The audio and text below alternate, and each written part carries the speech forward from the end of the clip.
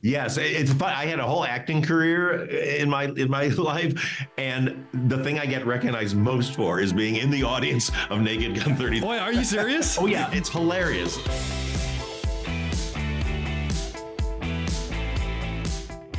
Hello, Blenders, and welcome to episode number 317 of ReelBlend, a podcast that's still trying to ice skate uphill.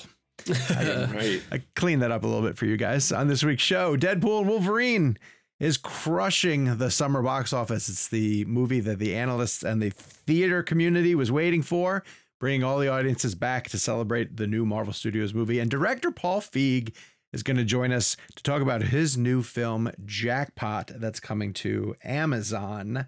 I'm Sean O'Connell, the managing editor at Cinema Blend and co-host of the ReelBlend podcast, alongside Kevin McCarthy of Fox 5 in Washington, D.C., and Gabe Kovach sitting in the producer's chair. Hello, boys. Hello. Hello. Hello. It's good to see you both. Good to see you, Kev. Kev's been gone. I know. It's good to see you guys. And I'm just, Marvel Jesus, as Ryan Reynolds' Deadpool character says it. Yeah. Praise me. The irony of, okay, so I'm going to even give Ryan credit for thinking ahead, because Kev was just mentioning before we hit record on this that Deadpool 3 passed The Passion of the Christ to become the highest grossing R-rated movie. Yes. And it makes me wonder if Ryan Reynolds put in the Marvel Jesus line knowing that this movie might eventually pass The Passion of the Christ. I think that's got to be a coincidence, because the Marvel Jesus works so well on its own. Yeah, it does. But as I was telling you guys before we recorded, there's a scene in Deadpool 2 where he's in the back of a taxi as Deadpool, and he mentions the domestic box office success of Deadpool 1. He says that they're still below The Passion of the Christ. And I think The Passion of the Christ held that record. So there is a little bit of minutia that needs to go into this conversation, because I've seen a lot of different reporting on this. It is the highest grossing R-rated film of all time domestically. Okay. So on a worldwide basis, that number one is still Joker with $1 billion. Oppenheimer is $977 million, and then Deadpool and Wolverine is the third highest grossing worldwide film of all time. We think it's gonna. It's gonna pass Oppenheimer. It's gonna pass Joker. But at the moment, it is, as we're recording today, Tuesday, August 6th. It is the highest grossing R-rated film domestically. That record was held by Passion of the Christ for, I think, over 20 years. It's 20 years. Sure, it's been a long time. So 370 million was the domestic total of Passion of the Christ, I believe. And remember, that's the total run. Deadpool and Wolverine has only been out for less than 2 weeks, or what? Or was it? Is it like how many weeks have we been out? July 26th to August 6th. It hasn't even been 14 days, right? Right. No, it's a week and a half. Yeah. So those numbers are insane. To your question about whether or not the Marvel Jesus line has to be, it's so funny because I didn't think about it like that. I didn't either. Because there's a joke in Deadpool 2 about Passion of the Christ. Right. There's no way Ryan. But Gabe's right. Like, calling himself Marvel Jesus as a way to like save the MCU also fits the tone. Just perfect. Yeah. But Ryan's 100%. Always playing 3D chess. It just makes me feel like he kind of put that in knowing that they were going to pass. I feel like it has to be. And so now what's crazy about it is like the box office success of this. I think one of the things that I wish there was more conversation about is the path that Blade laid for R-rated superhero films in general. I mean, Blade 1 was what year? Was it 99 or 2000? No, it was before 2000. 98? Might have been 98. It was, around there, 97, 98. So I think it's important to step aside and think about what Blade did. Sure. Blade 1, it was before Blade. What was the biggest superhero film of all time besides Batman? Batman and Superman. I was gonna say Batman and Superman. Yeah, but outside of that, we had Donner's Superman and Burton's Batman franchise, which became Schumacher's franchise. So sure, those are the biggest. But Marvel wasn't doing anything. Marvel finally got off the ground with Blade. Right, and then obviously, and then the superhero X-Men, era, I would say kicked in with X-Men. Yeah, and X-Men so Blade kind of really is something that we need to talk more about. I know Ryan posted this the other day on his Instagram. It is really crazy to think that Blade was a Marvel film and it was R-rated. Yeah. And it was so successful. Blade 2 was great with Guillermo del Toro. The third one, ironically, has Ryan Reynolds in it, Blade Trinity.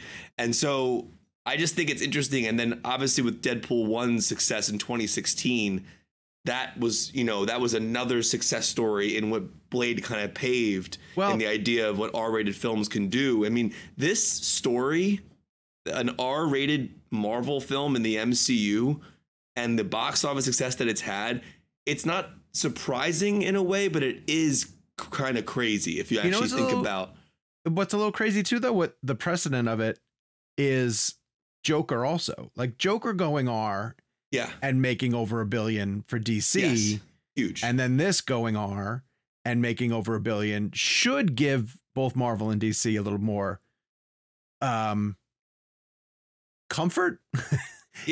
Confidence, I guess, to potentially go that route. So I think Marvel's really smart about picking and choosing its battles, though. Sure. Like I think, and to give Kevin Feige credit, to Marvel kind of built its name on letting each movie be its quote unquote own thing, still being like a Marvel MCU feel, but taking a coming of age story and making this, taking a heist movie and making this.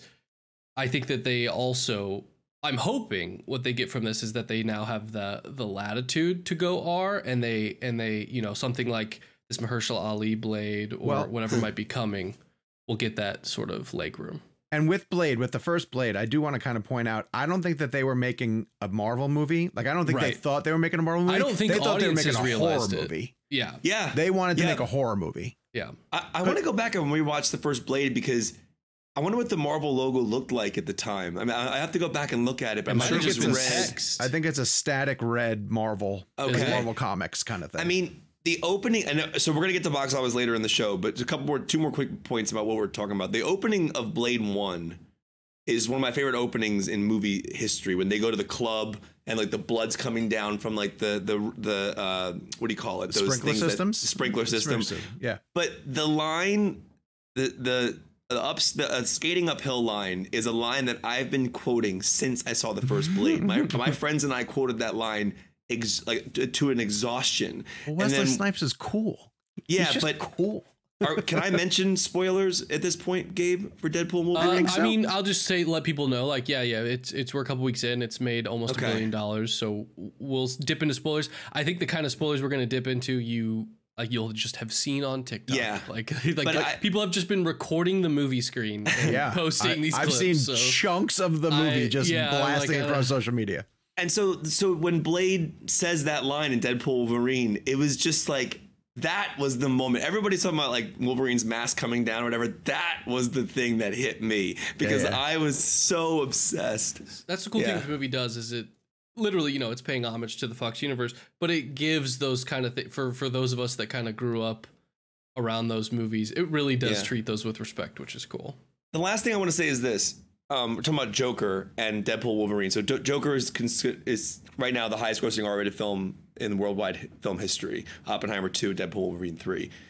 The difference between Joker and Deadpool Wolverine in terms of their R rating is fascinating to me, because Joker feels disturbing and brutal. Yeah. And then Deadpool Wolverine still somehow feels cartoonish in a good way. Yeah, it's an R-rated comedy versus like an R-rated thriller-ish adult. But do you know what drama. I mean, though? Like, the violence is like, okay, a lot of the violence in Deadpool Wolverine is done through regenerative effects. Like the characters can regenerate. So a lot of the fight between Deadpool and Wolverine in the car, or the fight where the one loses some of the stakes. It does reduce some of the stakes. I like it, though. I like that the violence can be more comic booky and more fun, because like everyone's seen the film. There's this old boy tracking shot where they're fighting all the Deadpools, and it's just blood spurting everywhere, but it doesn't feel brutal. Sure, it just feels like fun. And I think it's interesting how Joker and this can both be R-rated superhero films,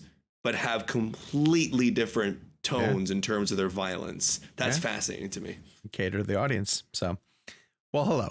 Thank you for joining ReelBlend this week. If you're watching us on YouTube, hit subscribe, turn on your notifications. This is the kind of conversation you're going to get every single week when we get together to talk about films. We're going to get into the box office results of Deadpool and Wolverine, and also Kev's going to give his full-on review for it. But if you're hear, or you like to, if you're listening on audio and you'd like to see what we are talking, what we look like when we're talking for I am completely lost in this. It's youtube.com/ReelBlend podcast. You want to see our faces.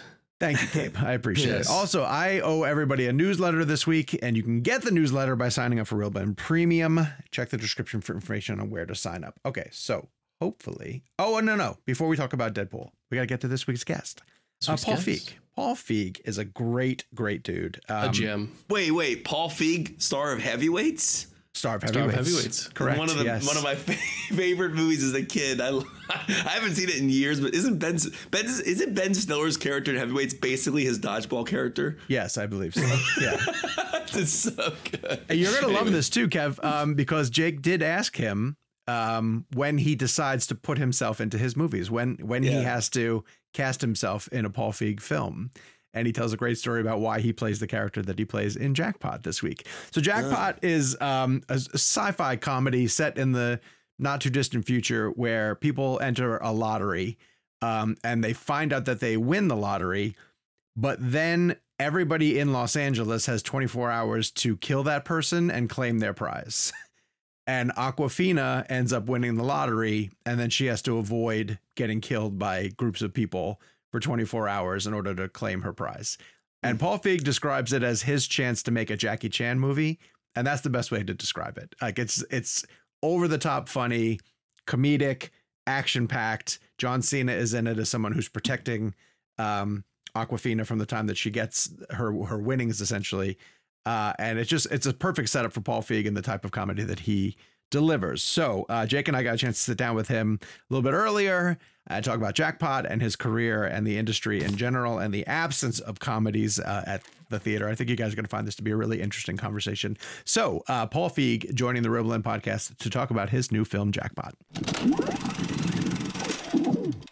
Paul, it is always an honor to speak with you, sir. How are you, handsome? I am great. Thank you. So how are you guys doing today? We're doing so well. We're very excited to be chatting with you. I'm going to kick us off from here. And I want to start out by just complimenting you as a director and a filmmaker. Because I feel like between someone like John Cena and then someone like Jason Statham and someone like John Hamm, you have a great knack for pulling really hilarious performances out of guys who oftentimes are known for being serious. I'm just sort of curious, as a director, is there a difference between how you direct someone who is known for comedy versus someone who is not known for comedy?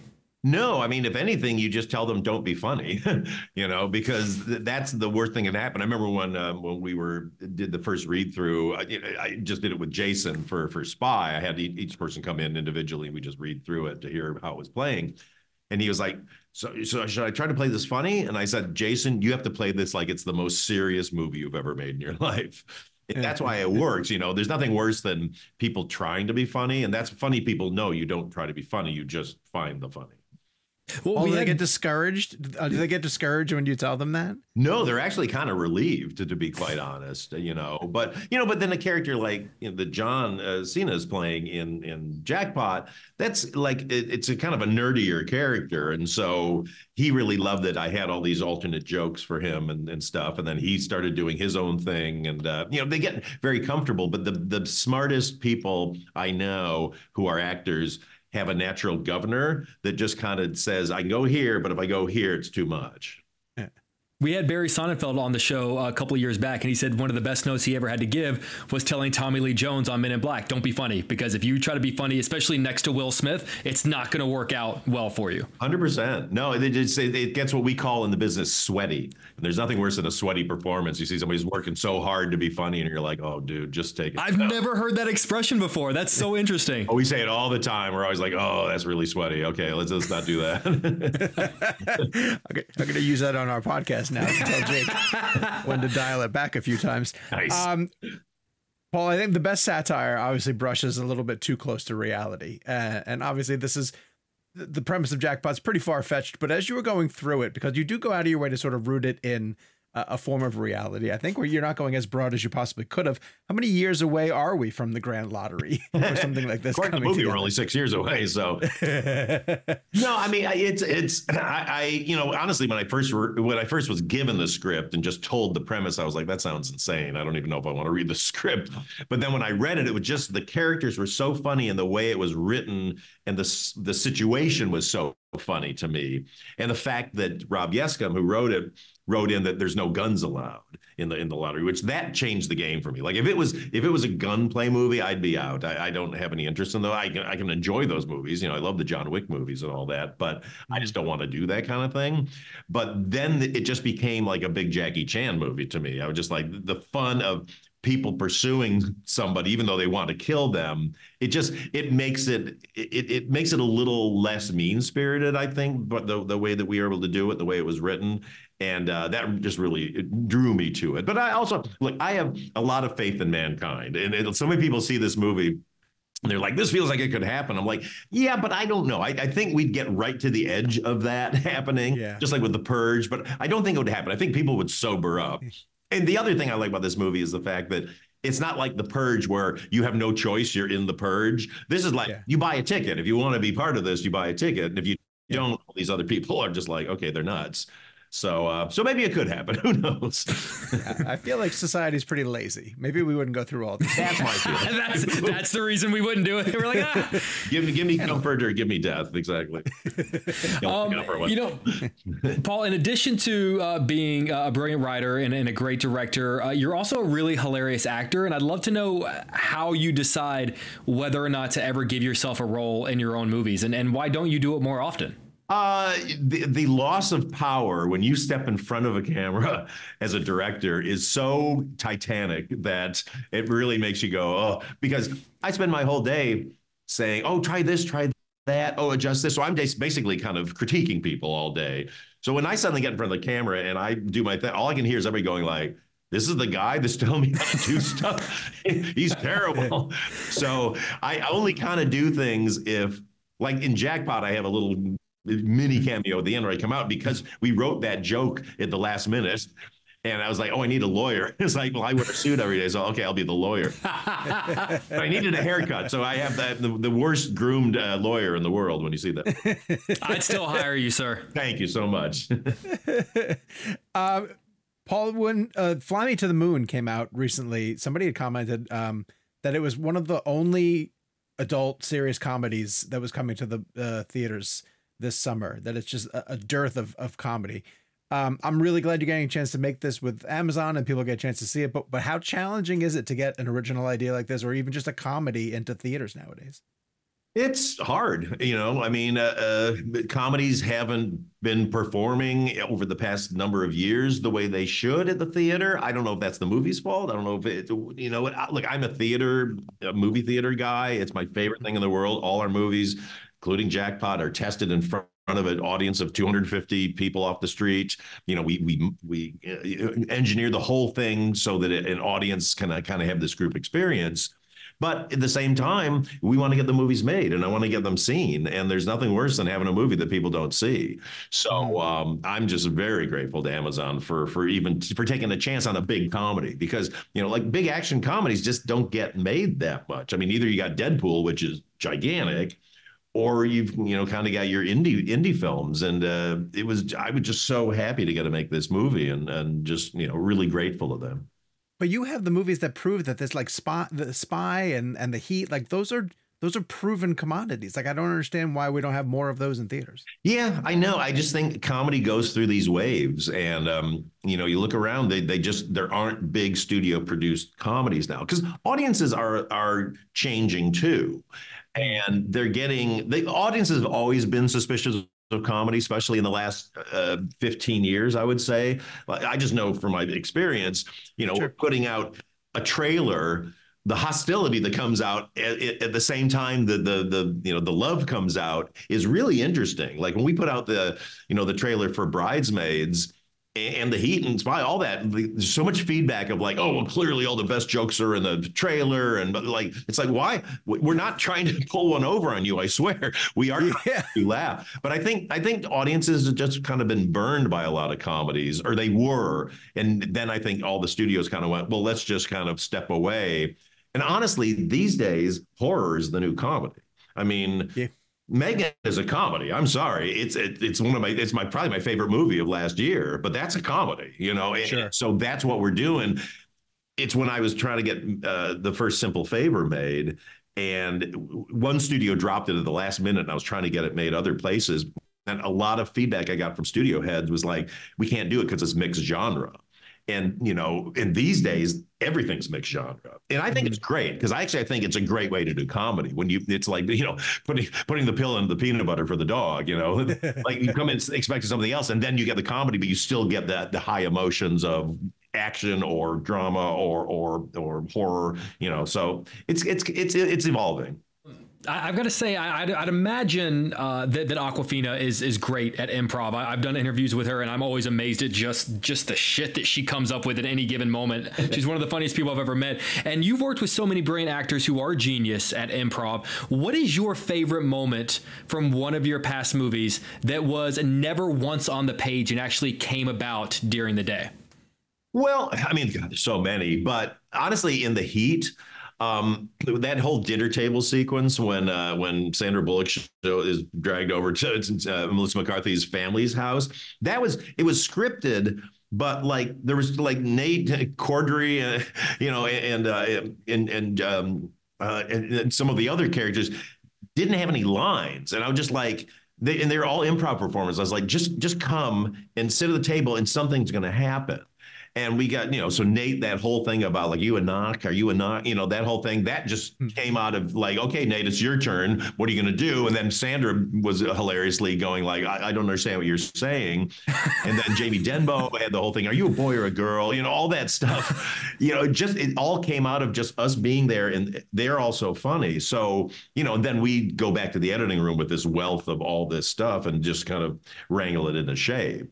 But that said, we don't do tons of improv on the set. And you know, a lot of the Ghostbusters haters always go, "There's all this improv." There's not improv. It's just we have this joke. Let's try this joke. Let's try this joke. Surprise me with your joke. But you never go off script really, because the script is a blueprint we work on for years, quite frankly. And if you just go like, just do whatever you want, it's just chaos. But if you can get some great moments out of just people in the moment surprising each other, that makes an audience feel like they're there for something special because it doesn't feel over-rehearsed and overwritten. Oh, that's awesome. That's interesting. Yeah. No, you have honestly. Well, if I can tie on to that, like for Jackpot, we had so many alt jokes and so much stuff, which is why I put a whole, you know, outtakes thing in the end credits, and that's not it. That's just the tip of the iceberg. But when we were testing it, we also found that audiences wanted only so many jokes these days. You know, so they would kind of. It's too silly. They want the danger first, then they want to stay with the characters and be in the moment. And if there's too many jokes, it starts to feel like, you know, we're not taking it seriously or something. And that's kind of how comedy's been changing over the last few years. I mean, you know, if you look at the number of jokes we have in Bridesmaids, The Heat, Spy, we still have a good amount in Jackpot, but we had to weed them down. And I get it because, you know, audiences want a level of realism out of absurd situations. So that's my favorite kind of comedy. Real characters, even though they're extreme characters, in extreme situations, and how do they deal with it the way that the audience would if they were in that same situation. Not being funny, kind of said, like not being sweaty. Yeah, exactly. Yeah. That's exactly it. I get that, but as a director making a comedy, I can't imagine getting notes back from a test audience. It was like less jokes. No, it's so weird. It's just you watch it and they go, you know, there's these boxes they can check of what the description, and if you get corny cheesy, you're like, oh fuck, you know. So if they hit that corny cheesy box, it's bad. And also, honestly, I just do it. Really, I'm not even that reliant on their written feedback. I'm just relying on when we're watching the movie, what gets laughed and what doesn't. We record the audience and we watch them, and you go like, oh shit, okay, there's 2 jokes too many in that scene because that one killed, so let's get rid of the others. Because we always say in the editing room, no singles or doubles, only triples and home runs. That's all we can have in the movie. Well, I'm glad you brought up triples and home runs, because the person who I think is going to get him in Jackpot is MGK. And he a little bit speaks to, you have this incredible eye for finding people who we just don't expect to be incredibly funny. Chris Hemsworth in Ghostbusters is one that jumps out as well, too. Yeah. When you find someone like that, how do you know, the right amount to use them, not to overuse them? And do you have, I would assume with MGK, I would assume with Hemsworth, you just have reams and reams of outtakes with them that you could fill a movie with, essentially. Yeah, I mean, you really. I always like to meet the person first. Not like with Chris with Ghostbusters, we have the same agent, and my agent said, "Well, Chris, he actually said he'd be interested in being in the movie." It's like, "Oh, cool." So I had lunch with him. And just talking to him in his normal Australian accent and just getting to know him, I go like, God, you are funny, man. So I said, like, I want you in this. Don't put on an accent. I want your natural accent. And we're just going to kind of, use your own natural funniness. And he starts improv and that whole, the scene where they're interviewing him, he comes up with the whole Mike hat thing and all the and it's really annoying that he looks like he does and he's funny and he's super nice. Like, it's kind of frustrating, to be honest. It's really not fair. It's really, you want to hate him, but he's so lovable that you can't because he's just too talented across the board. But no, it's really, it's kind of just fun to let them, to surprise people with what they can do and let them play. And they people really like to be seen for more of who they are, especially if the public knows you one way. That's why it's really fun to undercut things. And sometimes people are nervous about it, but then the response they get is so great. And MGK is he's just such a trooper, I mean, when I talked to him on Zoom before he came to set, I would just kind of sussing out, like, is he going to have a sense of humor about himself? And he does. He was like, he's serious when you talk to him in real life, but he's also like, I just want to make sure that I don't, that people know that I'm having fun or making fun of myself. Yeah, definitely. And what we put him through, we tase him in the face, we drag him downstairs, and throw him in a pool. We put him through it, and he was just so happy to do all of it. I love the guy. I mean, I really have a soft spot for him. That's awesome. Paul, whenever I was a kid, I grew up and rewatched it over and over again. I had a tape of Naked Gun 33 1/3. And I as a kid who was also a movie fan, I loved that the giant crescendo, the final act, is the Academy Awards. Yeah. And I think eagle-eyed viewers or maybe fans of yours might not know that you're in that audience. You're in the Oscars audience in Naked Gun. Yes, it's fun. I had a whole acting career in my life, and the thing I get recognized most for is being in the audience of Naked Gun 30. Boy, are you serious? Oh yeah, it's hilarious because, and I'll tell you that story on that. Pete Siegel, who's a good friend of mine who directed that, they had the movie all put together, and they realized when in the editing room they were missing all these reaction shots, and so they said, "Would you come in? I got to do some extra, reshoots, and just be the guy in the audience." So it's myself and my friend Joel Madison, who's sitting next to me, who's a writer extraordinaire, comedy writer extraordinaire, and it's just like, okay, look embarrassed, look at this, and so it's in the movie, and it just makes me laugh to this day. That well, I was going to ask you about like if you got to share breathing air with Leslie. But you wouldn't have been on set that day. Nobody. It was just literally Joel and I and some extras around us. In the shot is just like that. That's it. So, did you ever get to meet Leslie at any point? No, which I love to. I mean, what a hero he was. I mean, the way he, not that he's not trying to be funny, but the way he plays Frank and all those characters so straight in a way is it's still just it makes me laugh so hard. No, I mean, it's masterful, and that's what's so funny. Guys like that, it's just like my pal Will Arnett. It was a dramatic actor, and him when I was directing Arrested Development, the hardest thing in the world was for me to not ruin takes because Will because he commits so hard to everything, and that's hilarious. If you're playing it goofy, it wouldn't be funny at all. But the fact that he's so serious is just spectacular. I think one of the pop culture lines I use the most is "I've made a huge mistake." Exactly. And just fast, like a talent like Arnett is so wicked fast. It's insane how quick the brain moves. Oh no, I still laugh once a week when I think back to his chicken dance. Caw, caw, caw. It's like, where did that? I also love all of their chicken dances. I know. Well, yeah. Honestly, the other cha. She came up with that. And I was just like, that's the dumbest thing I've ever heard. Did that feel like a big swing on set that totally day? I mean, the dance thing. No, but I nothing makes me happier than people who would just go for it. It's I'd rather pull somebody back than have to push them to do more. Yeah. Well, to that effect, what camp does Cena fall into? Because it feels like he doesn't mind going for it. He is game for anything. I mean, he just wants to be funny. He loves doing comedy. It's his favorite thing.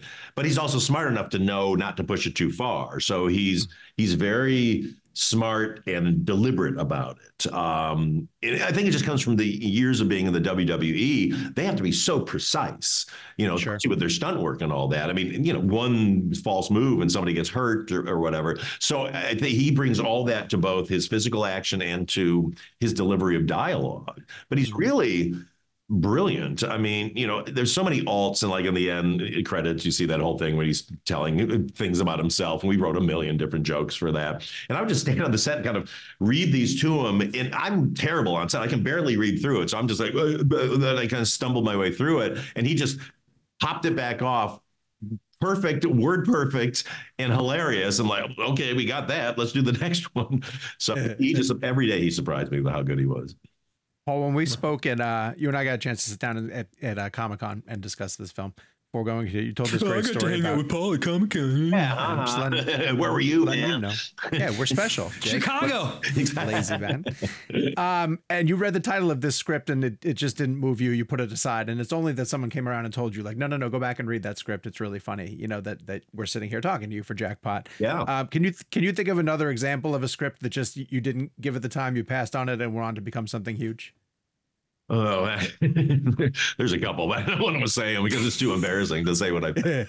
It's just us talking. Yeah, is that it? Nobody will hear this? No, there's politics around one of them, but no, I mean, but that happens though, I guess. Oh, it definitely happens. It definitely happens. I mean, I've actually, other than this one thing, I've avoided it because I'm pretty open. And I'm pretty good at kind of seeing what I think an audience is going to respond to. But that's the hardest part of my job, too, is figuring out what do I think people want to see? And nobody can predict that. There's no way. Sure. But there's just something you feel in the air, and if you read something, you go like, oh, this feels like it's kind of in the air right now. I don't know how else kind of to describe it than that. And you have to run it through a filter. I always, when I lecture to film students and stuff, say like, you'll come up with a bunch of ideas you think are great, but then you have to run it through what I call the audience filter, which is, okay, if you saw a trailer for that idea and you didn't know you and you didn't make it, would you go, I got to see that movie, or be like, no, okay, I'll wait? And it's amazing how many ideas get weeded out when you do that. And I always say this as a commercial filmmaker. I mean, if you're an indie filmmaker, look, I think everybody should want to make movies that are commercial or that everybody wants to see, because why else are we doing this? But at the same time, you do have to think of audience first, really. It has to appeal to you. If you don't have the energy for it, you clearly can't do it, because 24-hour day, 7 days a week job, it's all you think about. But then, I always say filmmakers who aren't first and foremost in service of the audience are doing everybody a disfavor. And like, I have a particular frustration with movies that are Oscar bait. Not that they are great movies, but there's a lot that get made that are made because they want to win awards. And those movies don't end up really winning awards. That's the thing, because they're not pleasing an audience. It's just like, oh, we're being smarter or being this or that. And it's like, look at Oppenheimer. Who would have thought that would be a crowd pleaser? But it's a great movie, and it's in its awards thing. Look, we got nominated for 2 Oscars for Bridesmaids. You think any of us went into that movie going like, I think we can win some, get nominated? No, this is the one. This is the one the Academy is going to respond to. Up in people's heads. That's not generally Oscar bait. And you know what? It has to be funny. It has to be funny 2 years from now, too, right, Paul? Because of the amount of time that goes into putting a movie together. That's the biggest thing. Like, so many movies go down because they're chasing a trend. And it'd be one thing if you could be like South Park and like a week later it comes out, but a movie, like you say, movies take forever. And by the time you miss the zeitgeist, it's moved on to something else. That's why putting modern music in movies is so dangerous, like, songs, because, and that's what I always try to get classic songs or songs that have stood the test of time to put in, because I've had that happen when you're like, this song's hot. Okay, put it in. Okay, 6 months from now, everybody's like, oh God, that song. And it's like, oh, we thought we were cool. And then you just look like an old man, like, hey kids, you heard this song? And they're like, yeah. Hello, fellow kids. We've heard it, Gramps. Exactly. Thanks. I mean, talking about things that stood the test of time, I don't know who won Best Supporting Actress that year, but I mean, we're still talking about Melissa McCarthy's performance, and I would have killed to have seen her Oscar speech. It would have been great. I mean, look, our pal Octavia Spencer won, so okay, all right, then I can't knock that. She's really great. I do love her. I didn't realize that was who won. I knew it was going to be someone that was great. No, but I wish they could give out a dual one, or there could be a tie. That would be my dream.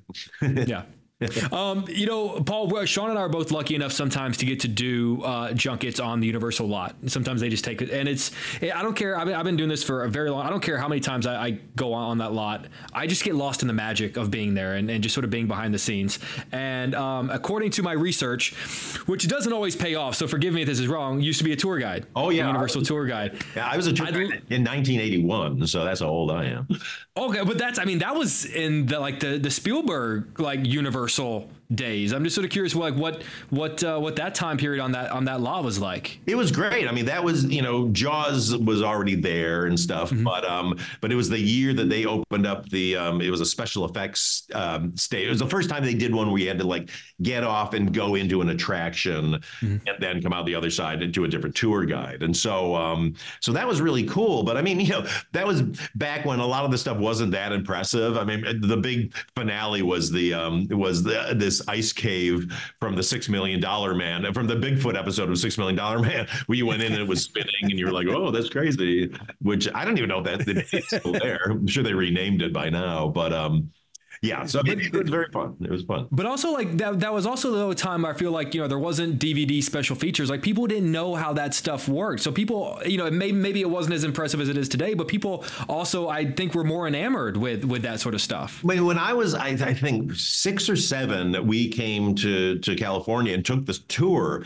and my mind was blown. And it's because they had the props from The Incredible Shrinking Man. So there's giant chairs and stuff. And to me, a movie studio is a magical place. Universal, Paramount, the Fox lot, I mean, Disney lot, any of those you go on, you expect to see in the movies, guys dressed like astronauts and Turians going into the commissary and all that, which doesn't happen anymore, sadly.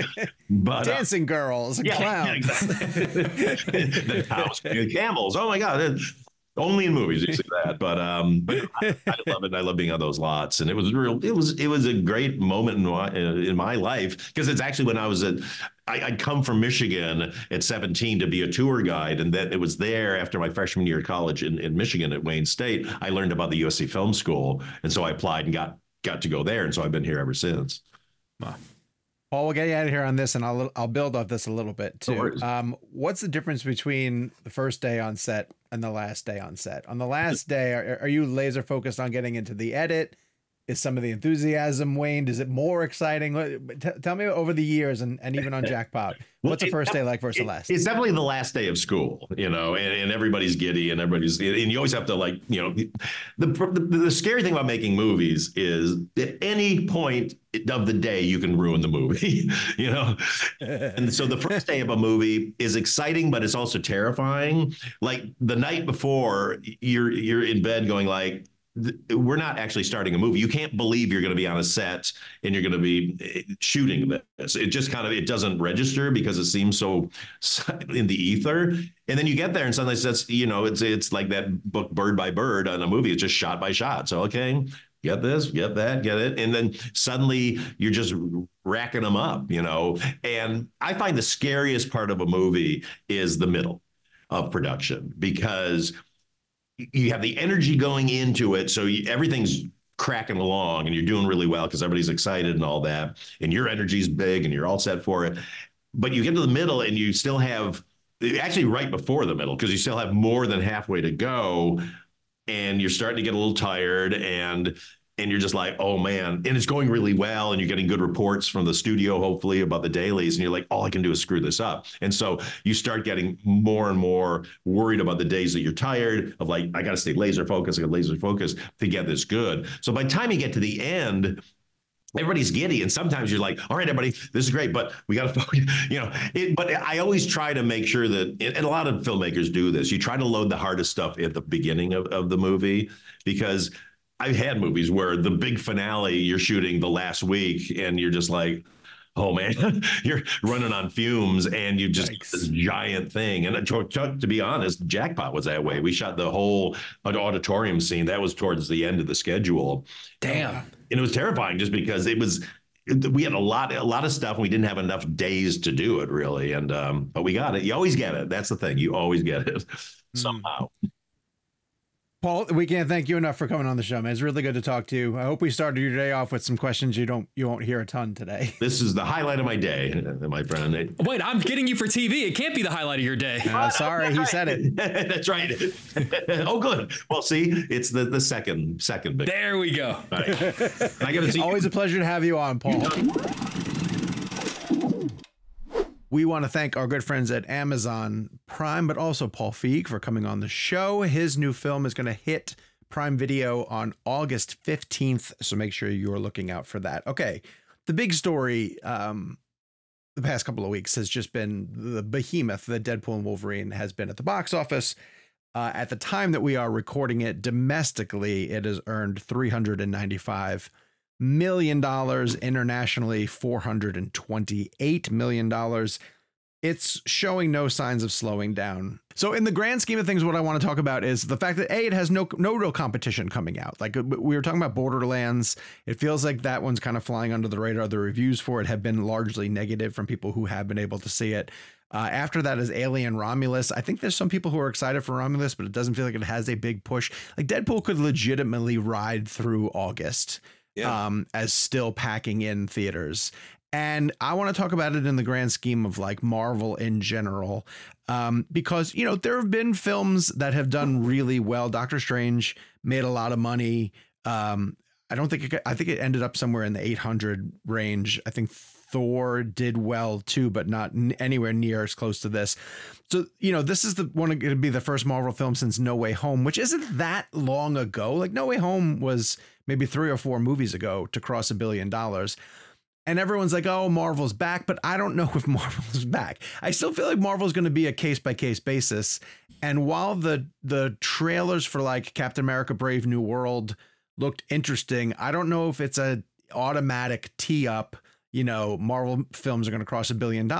It feels like they still have to be this type of crossover event. I think there was the idea of seeing Hugh Jackman back on screen drove a lot of this box office. The idea of seeing Wolverine and Deadpool paired together for a movie is what drove people to the box office. And it might be, one of these big Avengers movies that the Russos are going to do that are going to be the next Marvel $1 billion films. I'm not quite sure that Thunderbolts or Captain America, have the capacity to get to that point. Kev, do you think this is a bit of a one-off for Marvel, or are they restoring their luster? Well, I guess my question with Robert Downey Jr. and Dr. Doom. Sure. I know there's been a lot of that seems to be a very controversial. Well, decision. Let me get your take on it. What did you think? I haven't even talked to you about that. What do you think about that casting? Well, I mean, I'm using this as a way to talk about the box office because I know that Downey was, and I know this was discussed on last week's show. I'm just talking about it more from a box office perspective of like, to your point, is that something that they could utilize to bring people back to the theaters? And I don't know that is as exciting. I think that the Downey definitely is, because it's the question of why. Like, I don't think anyone's going to protest Downey coming back. They're just going to be like, how do they make this work? Should I be mad? And they're going to buy their ticket for like, should I be mad? And then we'll find out. I think my point is this. Like, I have no problem with Downey playing Dr. Doom. I just think there's an issue for me. I'm so aligned with him as Iron Man, Tony Stark in the MCU that I don't know that I'm going to be able to see past the fact that he was Tony Stark and Iron Man. Yeah. And I think, and I've said this before on the show, one of my biggest problems with the Marvel Cinematic Universe, and there's a great line in the new Deadpool movie where they discuss how the multiverse thing hasn't been a great thing for the Marvel.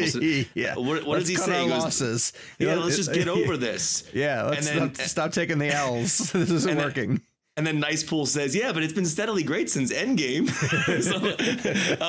But I think to the point of, even when you're watching Deadpool Wolverine and Matthew's character's Paradox is talking about the anchor being, and he died in such a incredibly superhero heroic way, our minds automatically go to Tony Stark and Iron Man. Obviously they switch it to Wolverine, but I don't know. I think so. I guess to your point about box office, I don't know that Downey as Dr. Doom is the answer to bringing more box office in for Marvel again. I don't think that. I mean, listen, there could be a slight uptick from that for sure. I just don't know if it's the definitive thing. I think what you're saying about Deadpool Wolverine, it was a cinematic event. It's a film that works, really on its own in a way. And so I think, I don't know, I find it fascinating. I don't know. I think one of the things we discussed early on in the year was whether or not this movie would save Marvel. Hence the Marvel Jesus thing we were talking about earlier. Sure. And I do think that there is lessons to be learned from this. That the idea of, having these characters come together in a singular story of some sort. But to me, it just really works because, like you said, bringing Hugh Jackman back, having him as Wolverine, all the drama that led into this, the feud over the years with Ryan and Hugh jokingly. I just don't think you can recreate this again. Well, I'm going to parrot Kevin Feige just for a minute. They have to be good movies. Yeah. If Deadpool and Wolverine came out and was the quality level of Ant-Man and the Wasp: Quantumania, right, it wouldn't have legs. Right. I think Gabe's 100% right in that putting Downey back into the MCU is going to have a curiosity factor, and people will turn up to see what it is. But do you see what I mean about how we saw him die? And but Marvel knows that, right? Like that's the question that I'm saying. Like that question you're asking is going to sell your ticket. Like it's going to cause you to buy your ticket because you're going to go, how am I going to not? Well, no, it's just you're going to go, but it's Downey and it's Iron Man. I have all these connections to it. How? Like you're just going to wonder how they make that work. And between now and then, I don't know how much we'll learn, but is that question enough to get people back in the theater in the first one? Yes. In the long run, in the way that they came back in the original, like in that first 10 years of Marvel. Well, do you think we'll ever get back to that? It's almost like if you had taken Hugh Jackman for this movie and cast him in something else. People came back to this to see Hugh as Wolverine. Correct. Now you're asking Downey to come back and play a different character. I am fascinated to find out how. I also think you're going to see him as Dr. Doom in the Fantastic Four movie beforehand. I think he'll sort of show up in that one, and it'll be a bit of a tease before we get to that. But I'm curious, thinking more about that. I wonder if we see Downey or if we see Doom. You know what I mean? Like we see like a glove, like a costume or something. Okay, like if they just the mask. Like they just we now know they put Downey's face on it, so it's him, but they don't use his face in the movie. Yeah. But also the only other thing about Tony Stark though is Tony Stark has a lot of similar mannerisms and conversation styles as Robert Downey Jr. does. Sure. So I think Doom would have to be a very different character. I have said this to Gabe. It needs to be a 180-degree turnaround performance. No humor. I can't see Downey doing his Downey shtick because that is so Tony Stark. Yeah. It's too cheap, Sean, for it to be like Doom in a different universe is Tony Stark gone bad. I think that's wrong. Yeah, I think that'd be the wrong way to do it. It's too easy, right? Yes. So Kev, so one of the explanations is just in a different universe, Tony Stark didn't become Iron Man. Tony Stark became Dr. Doom instead. Now that is interesting. Is it? Because then you're just getting Tony Stark. Yeah. No, but again, like all the different Deadpools in the movie, they're all different. So like had this been the worst Tony Stark, like the worst Wolverine. Sure. And I actually think that's a cool idea. I think the problem I'm having is I'm having a hard time with Robert Downey Jr. playing a completely different character. If he's Tony Stark in a different world that went bad, that broke bad, I could get behind that. See, that's interesting to hear you say that because that's cool. The bigger problem is that Victor Von Doom, the comic character, has a deep backstory, like a rich history with Reed Richards and the Fantastic Four. And I'm afraid they're going to wipe that clean. I'm afraid they're not going to get into exploring that. So there's like the comics lover side, and then there's people who want to see what they're going to do with Downey. And again, this is the curiosity factor. It's like, how is Marvel going to approach it? Kev, how do you feel about the Russos coming back? I mean, obviously they have proven that they are, they're the filmmakers in the MCU that have delivered the best moments. I mean, sure. Winter Soldier, Infinity War, Civil War, and Endgame. Did you? You can't. I know. You can't match that. I mean, like those are. But do they mess with that though? Do you mess with your track record? It's a risk. Listen, did you see the reported payday that was refuted by like some anonymous source what was at it? Marvel?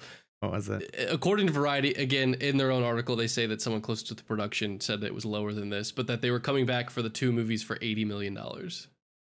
I mean, listen, which is crazy. Plus, like it doesn't have back end, but there are additional things that kick in at $750 and $1 billion box office mark. Let me ask a question. Do you think Sean Levy got close to taking it or no? Taking Avengers? Yeah. Do you think he came close after? Like, do you think they offered it to him? I don't think he would. No. I feel like he wouldn't even. I feel like really? I feel like he's gonna want to do his own thing. Yeah. Is he doing a Star Wars movie? I think so. I think he does have a Star Wars movie in play, but who doesn't have a Star Wars movie? Well, and he has play? Stranger Things that he's got to finish. Sure. Deadpool felt more like him and Ryan doing a thing. Yeah. Probably. Yeah. Deadpool feels more like a free guy than a Marvel film in a way. It is interesting that Destin Daniel Cretton was attached to one of the Avengers films, but the Avengers 5 when it was Kang Dynasty. And then Ryan Coogler was attached to Secret Wars, early on. And now they're both off and the Russos get those. So it makes me wonder what those two, maybe Destin goes back to Shang-Chi 2 if they eventually develop that. And then maybe Ryan goes on to do something different. I don't know. I love Shang-Chi. Yeah, you're a big fan I'd love of a Coogler original. He's kind of been in the IP thing. Yeah. Between Creed and Marvel. Do you think Mahershala ends up playing Blade? So we were talking about that moment. It's such a good moment. When he says there's only been one Blade, when Wesley Snipes says there's only ever been one Blade, and there's only ever gonna be one Blade. They deliberately cut to Deadpool as he looks at the camera. I mean, that to me was Mahershala Ali getting his agent on the phone and being like, what is going on here? Dude, look at Wesley Snipes' Instagram. He posted, I'm assuming he posted this as a joke. It's literally an article about Wesley coming back as Blade and not Mahershala. It says, let me find it. He might have taken it down. I saw it yesterday. Here it is.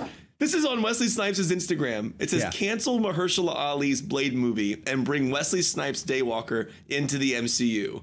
And then under it, Wesley does y'all crazy, ha ha ha. So he's clearly making a joke about it. But I mean, it's on his page. You go to Wesley's page. It literally says that on his page. So I don't know how serious that is. How old is Wesley Snipes? Is 62 years old. But he's so good in Deadpool Wolverine. Hey, Han Solo is a Hulk now, so I don't know what you're talking about. All right, fair enough. Point taken. Dude, point taken. I'm telling you, the ice skate uphill line, here's the thing. Might have been the happiest I've been in a movie theater in years. When he said that line, I was like, oh my gosh. Of those characters, I think Gambit worked fine in that small amount. For a funny bit, yeah. I don't need to see a Channing Tatum Gambit movie. No, that's the point, though. I think that was the whole thing. It was like, that is one of the funniest bits. And when you see the movie a second time, which I know you have, they wait a good 5-10 minutes before they make the dialect joke. Like you're kind of going, why is his accent so bad? Yeah. And then the way Deadpool just continues to tell us what he actually means. Here's the thing: as I was watching it the second time, though, I was thinking a lot of on rewatch, and when you're at home, that sequence in particular, right, is going to feel like an eternity because there are applause breaks built into that. Yes. It's like each person walks out and you gotta, like, the movie gives the audience a beat to react to each of those different people. Because it's so meta, because Deadpool, like, he knows what we're watching the movie. That might be one of the funniest, I think one of the funniest lines.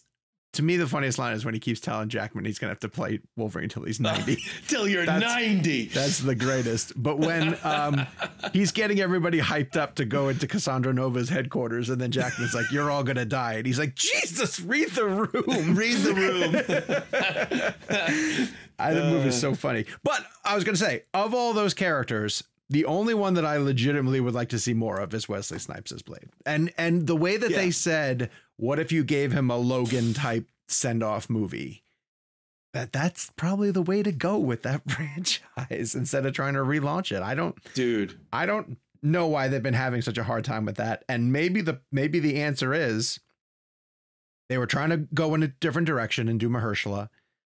It never really got off the ground. They couldn't figure out the script or the director, and now they're trying to figure out, can they do something moving forward with Did they Wesley ever confirm that they wanted to make it R-rated or not? Did they ever confirm? I think they did. Yeah. Okay. I'm pretty sure. I was curious if it started to get a hang up around all of that. Like, once you get into Marvel making at the time, I guess, like, their first R-rated MCU movie. Yeah. I was curious if it just the line between what was too far, and then now you have Deadpool with all of this. Like, I wonder if it's just that goalpost of what they want to achieve with that just keeps moving. And you're right in that not every Marvel project needs to be R, and most of them shouldn't be R, to be honest with you. You know, maybe Daredevil, but I don't need Spider-Man adding the F. Yeah, I don't need Spider-Man adding the F word into his quips as he's. Yeah, it would be kind of cool to see Spider-Man shoot the web and like take someone's head off with it. That would be pretty amazing. That would be kind of cool. Like think about the. I think someone did this on. Line. Well, you want to watch this. I think what you're saying, Kevin, is you want to watch Kraven the Hunter.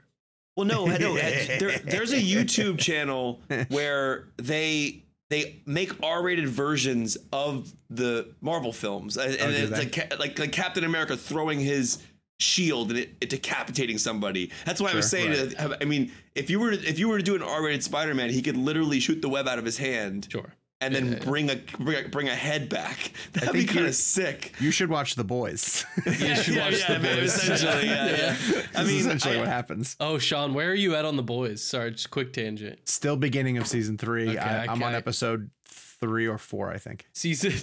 Like I said, season 4 has. You get introduced to their version of Spider-Man, and I can't wait to get your thoughts. My next episode is it Hero Gasm? Is that what it's called?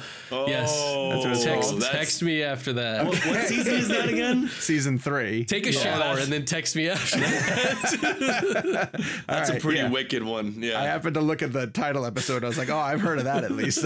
I know something's coming. All right, Kev, last thoughts on Deadpool and Wolverine. Yeah, I mean, I've seen it twice, since I haven't seen a film play like a rock concert like that in a long time. And the second time around, there's so many jokes that I didn't hear the Minions joke the first time around. There's so many jokes that I missed on the first viewing, which is a really good problem to have, obviously, when your crowd is laughing that hard and you're missing stuff. There's a scene in Deadpool Wolverine. So if you watch my interviews, like I try to not turn my interviews into like therapy sessions, but I like to talk a lot about thematics and deeper meanings behind even films like Deadpool Wolverine, which is, meant to be a fun joyous experience. But I feel like at the end of the day, Deadpool Wolverine is, as Sean Levy put it, it's a love letter to the Wolverine. It's a film about trauma. If you actually take a step back and look at what that film is dealing with, it's about trauma, overcoming that, finding friends and family, just not being able to live with guilt, and I think the Wolverine character, that's what I love about this film. And Hugh Jackman said this in an interview as well. Like, they got to do things with the character where they got to kind of heal him, emotionally. And I loved that. I think some of the most powerful moments in this film aren't comedic or violent. There's a scene in the road trip portion of the movie, which is like kind of Planes, Trains, and Automobiles idea. Because we know Ryan loves John Candy, and I think he like Planes, Trains is like one of his favorite movies of all time. I think he put it on his top 4 for Letterboxd. Do you remember the scene when they're in the car and Jackman just rips into him? Yeah. We were talking about that. They gave him a real like Hugh Jackman emotional moment, and a side of Wolverine that we haven't gotten before, that we got a little bit in Logan, but that was like even a different kind of anger. But the way Ryan's Deadpool, so I remember on the first Deadpool film, I don't know how they do it nowadays, but the mask, Ryan's Deadpool mask is really fascinating. His eyes are subtly animated. Right. And so if you actually watch Deadpool emote in the film when he's dealing with emotions, like he almost looks like a puppy dog. Like there are like moments where his eyes really kind of tell the whole story. Didn't Ryan say that they capture his facial reactions? Yes. Yeah. So when on the first Deadpool movie, I asked him this, and I'm not sure if they're still doing it this way now. But Ryan shoots everything in the mask. Then he takes the mask off, takes his iPhone, shoots the scene again, but gives the Weta, or I don't know if it's Weta now, it was Weta, gives Weta the facial expressions of what he's saying, and then they map those expressions onto the mask subtly. It's wild. So like his eyes, so there's a couple moments in Deadpool Wolverine where you really see like an emotional, genuine like sadness coming through the mask, because he can't really emote any other way. But in that scene, like everyone who goes back to see it again, look at his face in that scene. Like the way he takes that dialogue and that monologue, no one's ever spoken to him like that before. Yeah. And to me, it's like, I think these characters are broken, both of them. They both have severe trauma. They both lost incredible loved ones in their lives, and they're both just trying to get some relief. There's a moment in Deadpool Wolverine where Cassandra has Wolverine sitting out in a field, and she quiets all the voices in his head that is, to me, one of the most beautiful moments in the film, even though what really happens in that scene is they're trying to capture her. That scene kind of reminds me of that scene in Infinity War when they have Thanos by the neck and Chris Pratt makes, messes it up, and then he gets out. And the same thing happening here with Cassandra, and they're putting the helmet around her. But those moments to me are the ones that hit the hardest. Even at the end, like in the beginning when Deadpool Wade is sitting across from Favreau and he's like, I just want to matter to my girl. To me, that's what makes these films work. Like I think a lot of discussion is put on the language and the violence. And I think at the end of the day, these movies have an incredible heart to them. Dude, I remember crying at the end of Deadpool 2. I think in the theatrical version, Take On Me is playing when he puts his hand into the afterlife and he becomes Ryan again outside of so at the end of Deadpool 2, he dies for a moment. Yeah. And he's all scarred in real life. And then when he enters in to meet, is it Vanessa? Oh, yeah.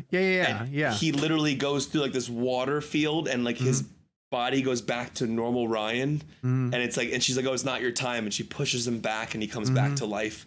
All that stuff just hits so hard to me. That's why I love the Deadpool films. Like I sit there and I get an emotional experience. The way they treated Wolverine in this film, it just felt like it was 24 years in the making of giving this guy the right arc. Because I think we sometimes forget how tragic these characters are. Sure, yeah. They're really tragic. We were arguing last week that if the movie misses on anything, I wish it showed us a little bit more about what Wolverine did wrong, like to make him the worst Wolverine. Well, we get told the story. I would like to have seen a little bit more of that, especially in an R-rated movie when you can. But what I kind of like about that, what I liked about not seeing it was the reason why it was too confusing, though, is the issue for me. It wasn't just like the show don't tell thing. It was so many people I talked to had a different version of what he did, and not in like a good way, not in like an interesting way, and like but like so this happened. I was like, well, no, he also took it this far, and people were like, oh, that is okay. So that like there was everyone I talked to kind of had it was just a point of confusion that was like, I really would have taken 5 minutes of your runtime. To like the scene where like he's on all the bodies, like one of those scenes where like they go through the different Wolverines. Maybe take the budget of one of those and give us that guy's story. You know what I mean? Like that could have sold it for me. So this Wolverine that we're dealing with, my perspective on his story is that he went out drinking, and like as he said, the humans came in and killed all the X-Men, and he came back hammered drunk and saw all their dead bodies, and then he wears now the yellow suit. because it reminds him of. So that's what I got. That's the confusion. It's not just that. From what I understand, so he goes out, he leaves them. He mentions some other thing about like him leaving and not being there as like another thing of like him, you know, not wanting to be around anybody. The school of the actual X-Men, they get killed while he's not there. So when he comes back in a fit of rage, he kills a bunch of humans. Like he kills a ton of humans, so much so that then humanity finally, because the whole X-Men story is the sort of genocide of mutants sort of thing, that fight that they're dealing with.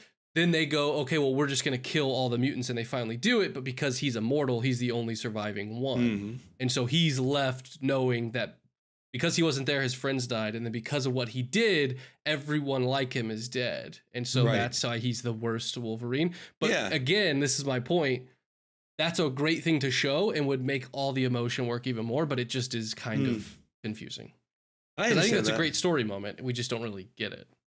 I do want to single out that point where she turns off the voices, though. In both of those moments, that silence personally hits, because Gabe and I are having this conversation in Comic-Con. Like, my brain is moving all the time. Yes. And I have music playing in my head all the time, all the fucking time. What would it feel like to be completely silent? Each moment that I experienced that moment in the movie, I wasn't even aware of how much noise was happening in the film itself. Right. Yes. And then I heard that silence, and it's like, it was instantly pacifying, you know? And I was like, Jesus Christ, could someone just do that? Can someone please just do that? I would love helmets. That. I'd give them. Imagine? Should I rock that helmet? Juggernaut helmet. Yeah. Could you imagine? Well, like, I'm with you. It's like that from a mental health perspective, that scene hits very differently. Could you imagine like what that would feel like to have just your voices silent?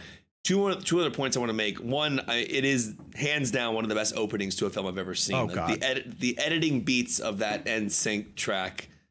I had that song in my head for ever since. I think I had it yesterday still, in my head. When we were sitting there watching that, I was blown away. And then I also want to say how absolutely terrifying it is to watch Nova's fingers going through people's heads. Oh my God. It actually hurts my brain. It's so brutal. You get an R rating for that alone. Yes, that was just so... When she's killing Matthew McFadden at the end. There's a moment where she starts to walk down the steps of the subway and she's dragging his body.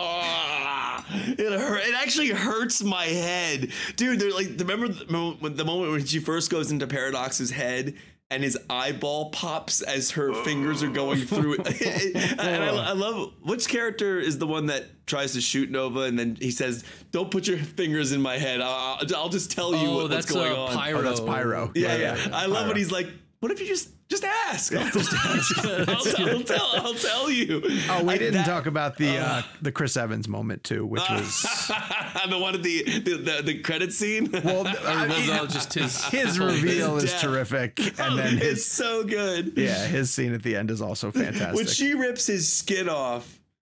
And I love the way that they explain that later on. He's like, he turned him into like a, what does he say? He's like, he ripped his skin off and I don't remember what he said about it, but the way Deadpool described it was exactly what it felt like to watch. Wait, let me ask you this. Do you think the scene in the end credits really happened? Yeah. So you think Johnny Storm did say all that stuff? Absolutely. But he's so convincing. Like, I don't even know what half those words mean. It's so good. Well, he absolutely did it. There's also the meta of we get to see Chris Evans say R-rated stuff in the MCU. We get to see Steve Rogers say these things. Well, that's why it's brilliant before we ever know it's Johnny. Yeah. When he says his first curse word, right? He says something and Deadpool goes like, "What?" And then all of a sudden he goes, "I'm ready. Avengers flame on." that is such a smart. That's so good. That movie is amazing, man. It really is incredible when you actually sit down and think about it. Like all the stuff I was saying about the emotions, that stuff is what I resonate with. Sure. But there are so many big moments. But like, yeah, I don't know. For me, it's like the little things at the end when Wolverine's this is another thing I want to bring up, and I mentioned this in my interview. There's to me, this is the first time I had a real distinction of who Logan is versus Wolverine and who Wade is versus Deadpool. Like, I think over the time with superheroes, we look at them as a one entity. Tony Stark and Iron Man, Peter Parker and Spider-Man. I think what I loved about this was the distinction between who Logan is and who Wolverine is, who Wade is and who Deadpool is. And that moment at the end when Logan's walking away and Wade stands up and then he brings him home. I just love that moment. And then the last shot with the two masks. And also, can we just talk about how sick that Wonder is during that fight? It's really cool. I didn't like when they sped it up. That bothered me just a tiny bit. I think when they go into the bus, I think it gets sped up by like a half speed kind of thing. Did you see the Stan Lee cameo in that? What? No. Oh, it's not. I mean, it's not cameo, but as the shot is tracking along the bus, the camera goes up and then down on the bus side. It's Stan Lee's image, and it says something about like Stan Lee or something. I can't remember. What the exact word. Are you kidding me? Oh, I've always watched. It's the cowboy Wolverine who goes out the top of the bus. I think that right below that shot, there's a Stan Lee like an ad on the bus side. Oh, that's cool. What does it say? Right. No, I totally missed it then. It's like a joking thing. It's like he's a character of himself, but it says Stan Lee or something. I can't remember what it says now. That's cool. But that shot, I mean, for people who haven't seen Old Boy, that's what that reminded me of. I don't know if Sean was going for that, but it reminded me of the tracking shot of Old Boy. But dude, when they're fighting alongside that, I also got to point out how funny Nice Pool is. That is a great character. Like when he uses him as a human shield and he's just like smiling the whole time. But I wonder why he couldn't regenerate. I'm curious about that. It's a good question. Yeah. I wonder why he couldn't regenerate. Because I love when Jackman says, "I get to kill 100 of yous." Where do I sign up? Or something like that. Also, another moment that I genuinely get teary-eyed in is when they're holding hands at the end with the antimatter and matter. When you look at his abs, makes you cry. Well, of course, with the abs. When Deadpool's like that. No, it's the way they use the Madonna song in that. That's amazing. It's cool. And then don't they flash back to like moments of? I mean, it's so incredible. Yeah. But that's the thing. It's a movie that couldn't exist without 20 years of history, you know? Like it needs that kind of buildup. That's a bit why No Way Home works as well as it does. If you don't have that history, you know, you need to have, there's so much emotion that comes with the montage of the Fox stuff with Green Day is phenomenal, but it's because we care so much. Did you see the Green Day video that they posted today? Trey Cool dressed up. Look, go to Green Day's Instagram when you get off here. Okay. I think they do a whole thing with it. It's funny. Oh, that's cool. All right, very cool. Sean, before we wrap, yes, do we get a Deadpool 4? I don't think so. I don't think you'll get a traditional Deadpool sequel, but what I think is those characters are now parked in that universe for when Marvel needs them later for one of the big Avengers movies. Like, do you think Deadpool might come back? But I think in Secret Wars. I mean, probably. But when this makes $1 billion and something, I know. Again, not that they would do it just to do it, but they would. But they would. No, I understand. I understand. I mean, I think in Secret Wars, like Secret Wars is going to be everybody. And so you've got X-23 and Jackman's Wolverine and Deadpool are in that universe happily now. And I think they'll just get pulled into whatever the big battle is. So you'll see them again in that way. Now, is there another Deadpool after that? Maybe. You know, maybe it's post. It's just one of those things that feels weird that you would think by the second weekend crushing this much, they'd be like, and Deadpool 4 is greenlit. Like, you know, you get that story. Just we don't have a Spider-Man 4 yet. Yeah, true. So D23 is coming up on the 7th, I think, or the 9th. It's this weekend. This weekend, yeah. It'll be this weekend, and Marvel should be part of the big presentation Friday night. So maybe while you're listening to this, there we go. That's actually a good time for it. No more information about what's coming Deadpool and Wolverine 2. I almost feel like no. You don't think no? I mean, I can see them leaving it alone. Yeah. Totally. There is a line though at the end when they say what's the character who says to both of them, I have a feeling this is just the beginning, or what does she say? She's B-15. She's one of the TVA agents from Loki. From Loki. Yeah. But she says something. This is just the beginning for you two, or something like that. Right. And I don't get the sense, like, now that I think about it, you're 90. Ryan Reynolds would probably want to give like not a Logan-esque, but would want to give like a send-off if he was done playing Deadpool, you know, or like, so it doesn't really feel like that. You know what's interesting is that, like, I don't think Deadpool has a ton of side characters that you want to see him with. Like, Cable is a huge one, which they did. Yeah. And Wolverine would be a huge one as well too. But I could see him being used in, like, you could put him in a Spider-Man movie. You know, like, I don't know if he gets a traditional Deadpool 4, but like maybe they use him a lot. I don't know. Maybe also, when the X-Men movie happens, he's part of that. I don't know. I feel like we're sleeping on the Deadpool Wolverine first fight in this movie when Wolverine's on all fours. He's on all fours. Yeah, he says it. He says, "Let's give them what they want or what they can." Yeah. He's like, it's gonna get good. Get your special sock out, nerds. Get good. Dude, that fight is absurd. Also, I posted something about this today. Can we start talking about one of the best shots of the year? Is when Wolverine or Deadpool's laying on the ground and Wolverine walks up in that shadow. It was in the teaser trailer, and like he puts the claws out. That shot is so. They did that 20 minutes before the sun went down. That's all cool. Practical. The only thing that's not practical are the claws coming out of his hands. That is actually Hugh. That is actually Ryan. They marked it. They got the exact lineup, and they did it in like a 20-minute window at the end of the shoot. Here's the thing. Sick. I've come from, as a comic book fan now, the first time Wolverine pops his claws in X-Men when he is in the bar fight. Yeah. I lost my shit because they got the sound right. You know, like just the sound was right of them coming out. And now I have a Wolverine Deadpool movie where like there's a slow motion shot of the claws coming out to the screen. And I'm like, it's an embarrassment of riches. Like, how could this even exist? And you got your comic accurate Tiny Hugh. Yeah. Is there anything? Cavill. Oh my God, Cavill's great. Yeah. And then the DC joke. Is there anything like crazier, cooler than that moment when Deadpool gets the title card and he gets to do the claws on his own, and then just they pause it and then they go around to his butt. Like it's like that whole scene is just. Oh my God! It's when I so tell you, good. When I tell you during the opening sequence to the NSYNC song that the Hall H was like everybody was dancing in their seat. Like it was just an infectious vibe. I think it's incredible. It's like top 10 of the year. I was gonna say, is it how is it in your top 5? Yes. 100% top 5 of the year for me. Sean? Right. I don't know. A lot of movies to come. Long year. I went 4 out of 5. I went 4 out of 5 on it. Ultimately, I went 4 out of 5. It's better than that. I don't know.